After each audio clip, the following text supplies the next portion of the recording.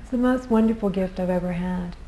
So they did use general anesthesia that time when they were making my nose, and they put the tapes on me right away in the recovery room afterwards.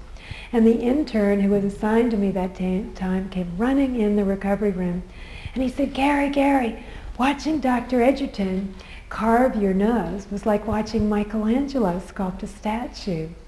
And I'd never thought about that. I thought they just took the rib out and they stuffed it in. I hadn't thought about how they have to carve it a certain way so it looks and functions like a nose. Mine is all rigid, unlike yours. Yours move at the end with cartilage.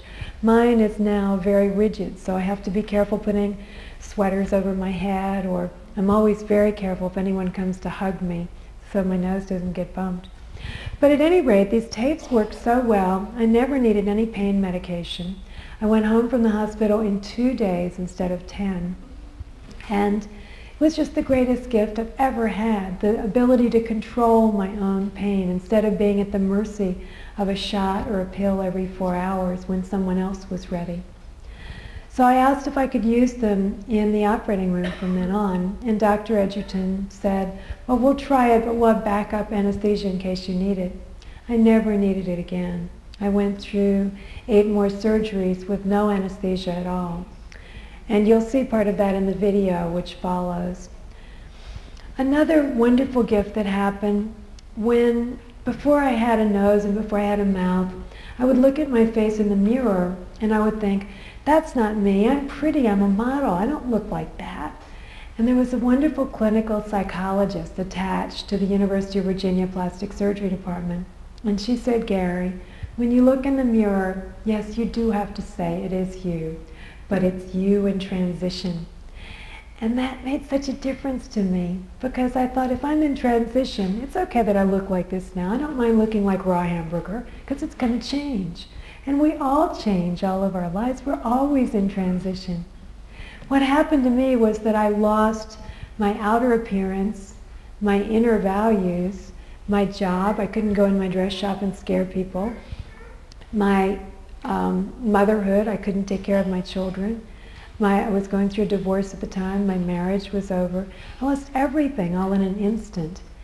And I learned from that I cared about my inner values. Instead of looking at the lampshades, I learned to look more at the light bulbs. When we age slowly, and they're gradual changes that you notice in a mirror. Mine were abrupt and immediate.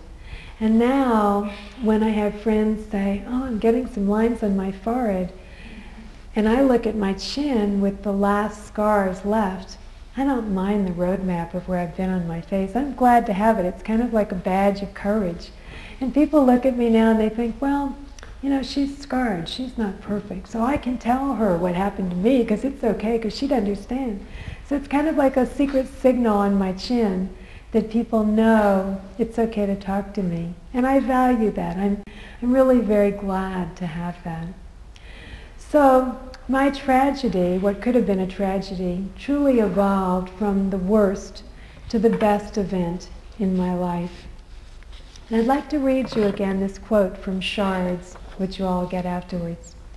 If you realized that the nurtured spiritual part of yourself would accompany you on your eternal journey, and that everything else you've labored so hard to accumulate would vanish the instant you depart this world, would it alter your daily agenda? It's important to think how we would alter our daily agendas.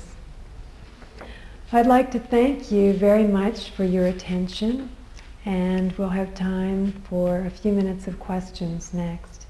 Thank you very much.